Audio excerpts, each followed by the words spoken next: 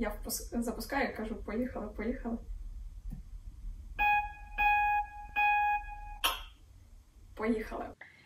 To begin with, I would like to introduce the thought that for effective overcoming of coronavirus, two things are needed: testing and tracking.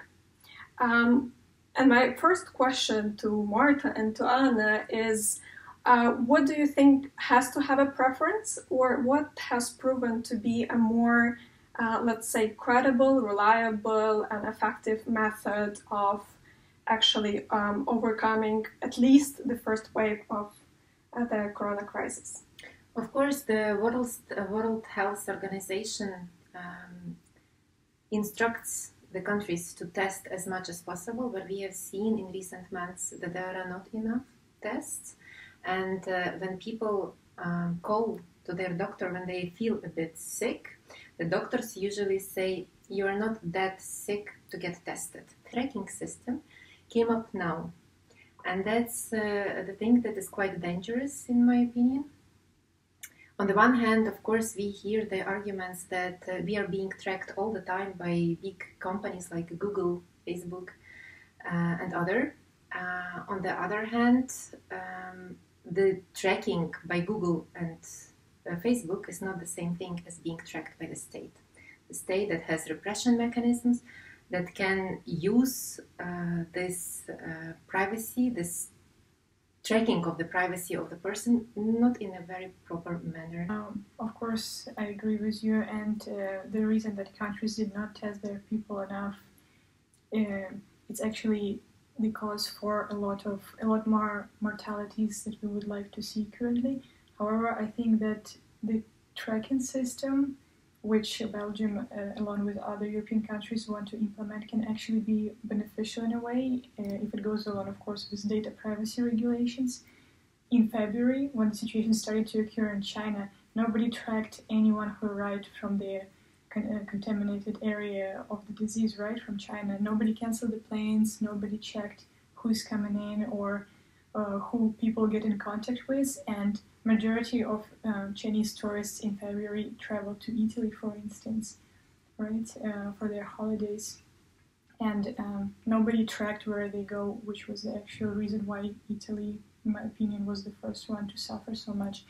And currently, in the situation where our freedom is at stake, I would much rather personally sacrifice a little of my privacy to be more free, if it makes sense. I feel here like in between the two fires. So actually now we see that discussion is going in a direction that it might be dangerous, and a discussion that sacrificing a bit of privacy is justified because then we all feel safe collectively. Mm-hmm. I would not kind of judge and align with one position or the other, but just bring the most up-to-date numbers. And by the way, the numbers are always changing. So if you watch this video and the numbers do not drive up, this is because we live in a very dynamic and fastly developing world. So the idea is not to give a precise statistics, but rather to support the arguments with the numbers as they are today. So, and the numbers are the following. In more than 30 countries, the governments have made an effort to develop the applications which would be following citizens, tracking citizens. In many cases, it is semi-manual, like for instance in Belgium, 2,000 trackers were hired, and their task is to call those people who were already tested positive, to ask what were their contacts, and then to follow up with those people and prevent them that they were in contact with a person tested positive, so that they self-quarantine themselves. But this is in Belgium. Worldwide, governments have chosen many different tactics, many different tools, instruments like Bluetooth, Wi-Fi, just Google data.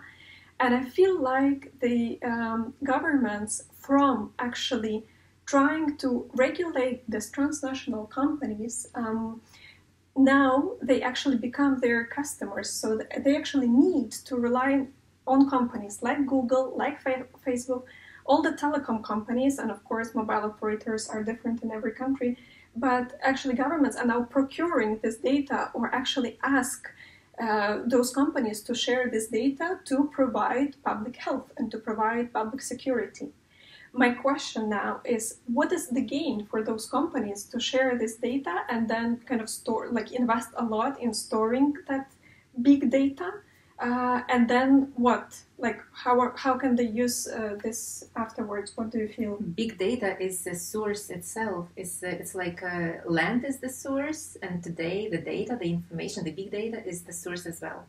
And big companies such as Google, Facebook, and others are using it very intelligently. And again, what I'm saying, for the companies is always beneficial. They know everything about us. They can sell us more products. They can earn more money on us. When they share this data with the state gets the police, the border guards, get all the information on us, which we want or which we don't want them to have. And this is not one-time thing. Even if they tell us that they delete all our data, big data is not there to be deleted. They are going to be stored somewhere and they are going to be used by someone. One risk is cybersecurity, is cyber attack on our data, which already is happening everywhere. And like European Parliament suffered big data loss last week. And many other airline companies are suffering the loss of data of their customers, of those who were flying their airlines. We risk to have the same leak of our data to someone who can misuse them. But if we are all on quarantine, we are all there together. But if we are repressed, we will be repressed one by one, and no one individually, and no one will even see that. You will not even know that. And giving up a bit of privacy, if we think it is temporarily, it is very naive. The state will never give us back our right. We fight, the people have fought for their rights and freedoms for centuries. And they are taking and keeping those rights. And as soon as they give up a bit of a right, it will take again years and centuries to get it back. And that is the danger for me. Yeah, Anna, so actually, Marta's argument is that losing freedom is much easier and happens much faster than regaining them back. Do you feel that you might be able to regain back and possess all your data, or would you actually kind of also agree to give up your data like in a long term, knowing that this might be used with the purpose of protecting your health, but future with other purposes? Well, personally, I think that this idea that we have privacy in general, even in current situation, it's complete illusion. And of course, with development of tracking apps, it might become even scarier with the idea that many more companies will have much more data. But I think the first thing is that it's personal freedom to choose whether to use the app or not. So I would believe that it's a personal freedom whether you want to expose your data or more of your data basically than you already do by going to bank, by giving your fingerprints when you do visa, by going to a doctor and giving all the information. It starts from the moment you're born in this digitalized world, and until the end of your days, somebody will know 100% where you eat, who's your best friend, what you watched last year. And I think that one of the most important points for me is that I would much rather be able to travel now when I'm 23 or go see my family or go see my loved ones and give up some of my data or some information, maybe where I buy my toothbrush, but I would have an ability to move freely, I would say. But isn't there a risk that today it is for that you're giving this in your vision, you're giving this part of privacy to travel, but it will be misused and turned against you when you want to travel, and the freedom will be taken from you to travel as such. I mean, situation in which we are now is temporary situation, I believe. It's not a situation that is going to last till the end of our life, but the privacy we give, it will be till the end of our life. It's just given. It's given. We will be tracked by the state. And how they are going, one thing is commercial. Okay, this is the whole different story. And another thing is a state that has repressive mechanisms. I had a conversation with my friend about the thing about the privacy versus economic suffer, because he would rather also give in his privacy in order to go to work and in order for all of us to travel. And my argument was the same, that it's dangerous to give to the state that has repression mechanisms the privacy or the freedoms, because of what I already mentioned. And whereas he said that we are in democracies, and in democracies it doesn't work like this. In democracy, you can gain back your rights which you give up. I'm afraid this is also illusion, because democracy is the thing we fight for. It's not given. It's not something that is already there. It is something we fought for. And when people come to power that want to use the democracy to turn this to authoritarianism, they will use this instrument, the privacy, the application, the tools to do so. It's like, for example, if you are coming to Belgium, you're traveling by car, no one is asking you through which countries you travel. But, okay, in the quarantine is a bit different situation, but when there is no quarantine, they don't know. I came to Belgium from Luxembourg, or I came to Belgium from Holland, or from Germany, or from France. But with you giving your data to the state will be knowing where which places you were, and they will say, aha, you were on this place. If you were on this place, you will not be able to enter the country. It's a primitive example of giving in your data, bit of data, one by one, which state will be able to pick something to create new law to forbid you something. You see? Let me chip in here and say that what you're describing sounds like we arrive at new levels of inequality and new levels of actually, let's say, segregation, where somebody is kind of allowed to do certain jobs or to travel because either he has immunity or he has vaccinated, and therefore he's kind of allowed, and the others will be at disadvantage. So, of course, we want to think of ourselves as always having advantages from the system, like always, being able to travel, being able to work, being able to go. But if we are on the other side of the fence, we are those who are not able to travel, we are those who are not able to work, we are those who actually have to kind of limit our contacts, and this is not for a certain period of time, but this might be kind of indefinite.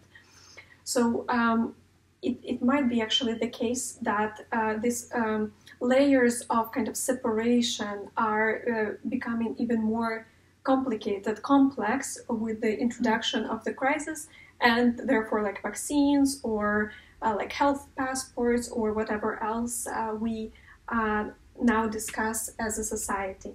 The other thing I wanted kind of to mention and introduce for you to comment is the following, that before that we were very sensitive as a society to disclosing our private data, at least willingly, to consenting. One thing is if someone is spying or collecting it against your will, and the other is if you go and say, here's my data, use the way you wish.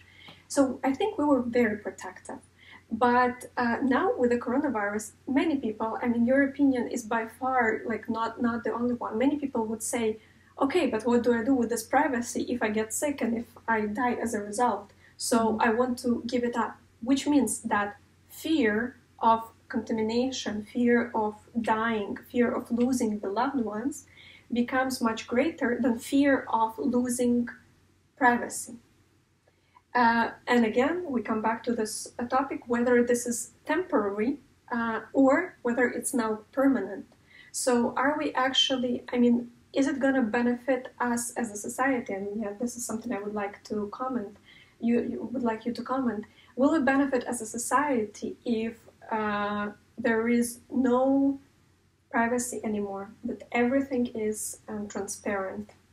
No, of course, in my opinion, no. As I already gave my argument, first of all, that you will be forbidden much more things when a state knows more about you, but also you touched upon the segregation, which can lead to discrimination, and that is a very dangerous thing. If someone develops application, and there are already applications that can see the temperature of people around like 200 meters around you.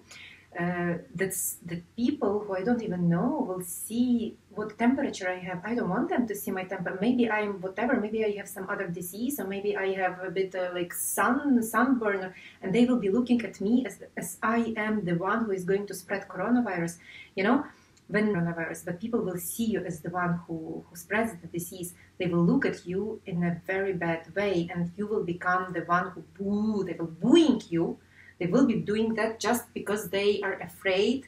And this fear, this is very close to xenophobia or very close to homophobia. It can come to that level that we are so afraid that the people around us are going to kill us that we will be willing to kill them first. I think it leads to stigmatization, right? When actually, also you gave this example of temperature. I mean, a person with the tens and hundreds of different diseases or symptoms might have temperature as one of the symptoms. But because we're all kind of afraid of coronavirus, we will stigmatize the person. So we will think that, and I mean, like, simplify everything, boil down everything to, oh, he must be a carrier of coronavirus, therefore I stay away, therefore I actually, let him know that he is dangerous, he should be out, he should be kind of taken away from me, from us, collectively. So like it will be much easier to single out people and to actually